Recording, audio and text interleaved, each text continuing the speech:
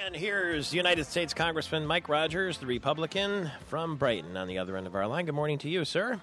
Michael, it is always good to talk to you, sir. Why, thank you. I understand that as soon as you get off the radio here in the state of Michigan, you're going to be giving a bit of a speech at a breakfast, huh?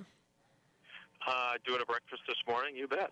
Okay. Well, thank you all for concerned folks who want to get Michigan turned around and get people back to work, and we want to put profit back into business. I know that's a bad word these days, but without it, good things don't happen everywhere. I just heard something on the way in, and I don't have the details in front of me, but it said that federal workers are very well paid comparatively against the marketplace, and that they continue to get increases and raises. And the average federal worker was making something like $120,000 a year versus $61,000, something like that, in the private sector.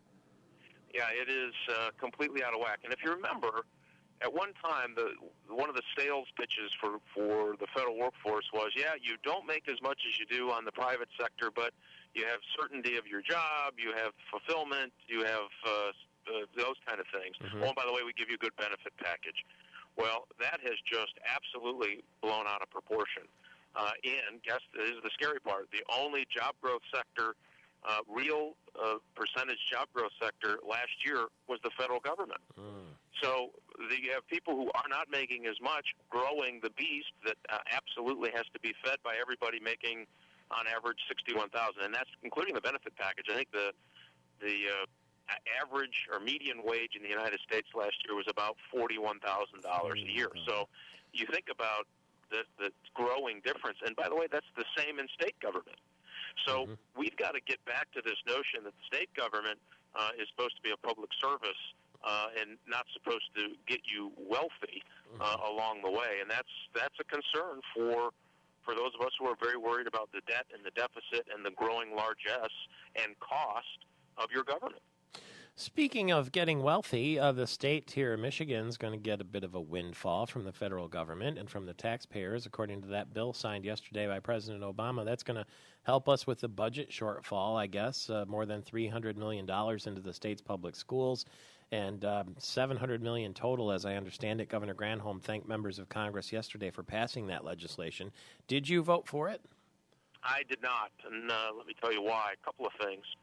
One, even on the education portion, there is a provision in this bill that says to the state of Michigan, we're going to give you this money, but you have to spend in addition to what you spent last year. And you can't make any cuts, any corrections. You can't do a rainy day fund. You can't do debt reconsolidation. None of that. You have to just spend the money, and which is exactly what has gotten us in trouble.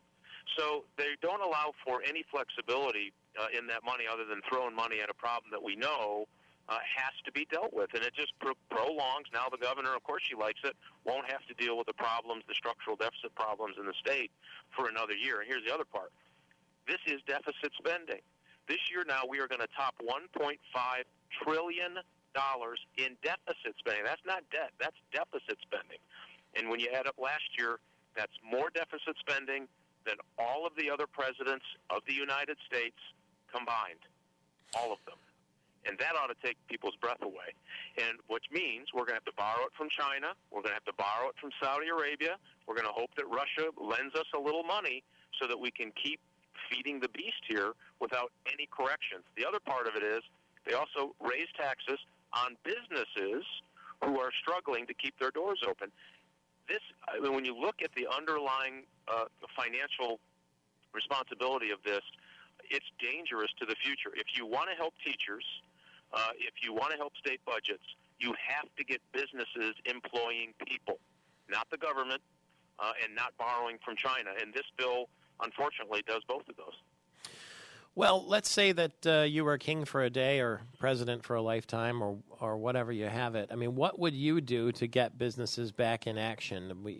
I meet with small business people on this program every single day, sometimes in groups in our Mid-Michigan Business Wrap, and they all say the same thing to me, that, you know what, the government isn't really going to be able to do much to convince me to hire people. I'm going to hire people when I need them.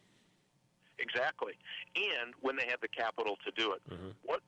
what has happened in the last couple of years is they put so much uncertainty into the cost of your business. And at the end of the day, a small business owner has to say, this is what I think my revenue is, and this is what I think I can afford to spend, and I don't have anywhere to go to print money in the basement or borrow it like the federal government.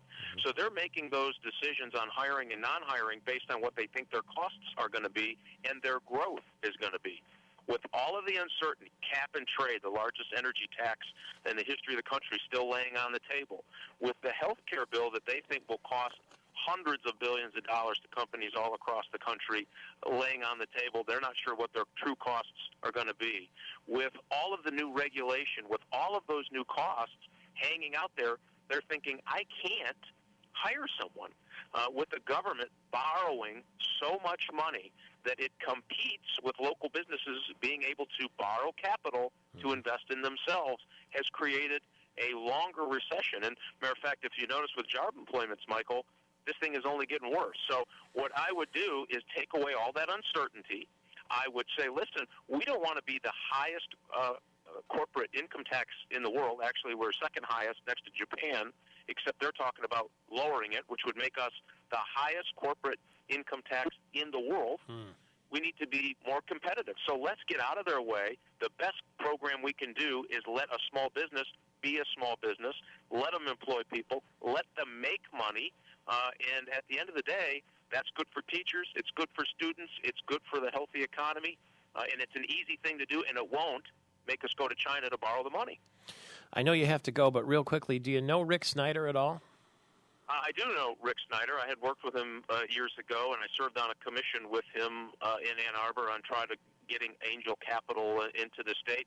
I think he's going to be a great governor. I think we're going to have an opportunity here to get out of the way of business and somebody who really means business so that we can get this state turned around. I'm very excited that when we had a lot of great candidates, we have a great candidate for governor, and I think this is going to be a great year for people who still believe in the state of Michigan and believe that there's a better tomorrow than there is today. Okay, thank you very much. We appreciate the time, and we'll talk again soon. Hey, thanks, Michael. Congressman Mike Rogers. So the governor will withdraw his name from her thanks to members of Congress for passing the legislation because he didn't vote for it.